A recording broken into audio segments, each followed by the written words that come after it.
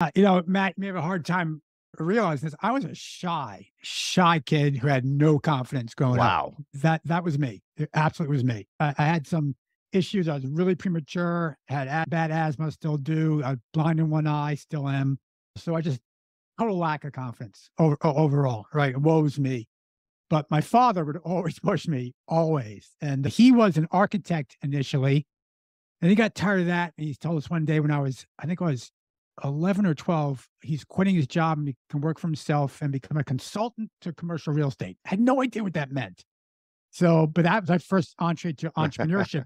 But what he did was he said, Rod, you're going to read leases. I mean, I'm 12 years old, Matt. And he's saying, Rod, you're going to read Read leases lease. Oh boy. because you're going to learn that this is what business is all about. And so, when you're 12 years old, I'm sure the last thing you're going to read is a commercial real estate lease. Oh my So gosh. punishment was a better form of it then, but he did. Yes. He said, read it. And so I learned what a lease was at a young age.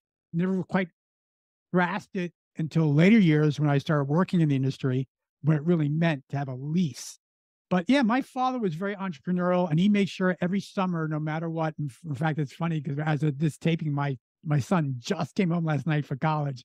And I looked at him and said, you're going to have a dad summer. He goes, what's that mean? I said, you're going to see what dad did in all his summers.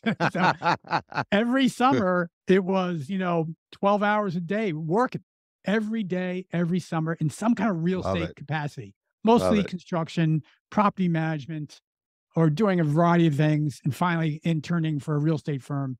But that's how I grew up. I grew up in entrepreneurial ventures and in real estate.